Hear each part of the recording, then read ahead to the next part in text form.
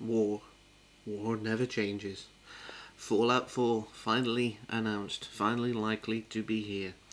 Now, there have been details that have been released at E3 regarding the release date in November, the real-life Pip-Boy you'll be able to get on a special edition, and various gameplay features.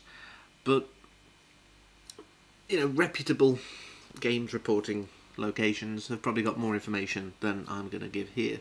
What I'm going to give here is my theory, and that's all it is for now. Now, you may remember, not that long ago, there was a bit of a furore over Valve and Bethesda going, hey, Skyrim, it's got a lot of mods, let's make them paid. People didn't like this, and, they did the sensible thing and went, okay, there's an established modding community who are a bit annoyed that now some people are able to go, well, you like this mod? It's behind a paywall. And I could kind of see that. Whilst I agree that modders should be remunerated, and whenever I'm able, I will kind of hit the donate button, it wasn't the best way to do it. Like I say, it was an established modding community where there are already mods out there, and some of the kind of, seen by the community as greedier individuals, were quick to go, well, you like it, you buy it. But this, as I say, caused a lot of problems and a lot of falling out, and some modders have kind of said, well, if people don't want to pay, then I'm giving up, and some of those are really talented people.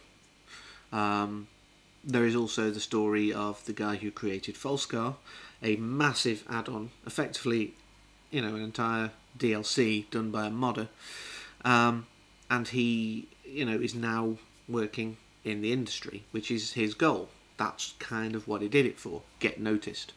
So there are benefits to modding. Now, when Fallout 4 comes out, and the new GEC,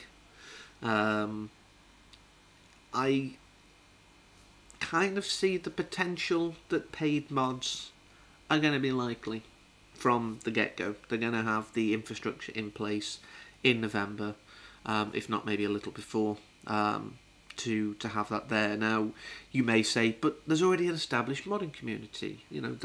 For example, the Skyrim guys, who often also work on Fallout 3 and New Vegas mods, because they're both Bethesda games with amazing open worlds, etc, etc, etc. But you could argue the game itself, Fallout 4, doesn't have a modding community because it doesn't exist. And this is something that was mentioned when the Skyrim paid mods thing collapsed. The established modding community was the biggest block. And as technically it doesn't have an established community, and we know Valve and Bethesda are up for this paid mods thing, I'm putting my thoughts out there that that's a likely end result. Now, I'd love, to prove them wrong in some ways, but I'd also like it to be correct, because, like I say, I agree that people doing work should be remunerated for it. You wouldn't go to your job for a month and say, no, don't pay me. I enjoy working here. Not every modder has a day job. That's one thing to consider. Most probably do, but not all of them do. This is kind of, if you will, their passion, their life's goal, their life's work. And so they want to get paid for it. And I'm not going to deny them that. Whilst I am able, any mods that I download, I am happy to donate for. I haven't always been able to do it in the past, and I may not always be able to do it in the future. But when I am able, and there is a mod that is deserving of a donation, I will.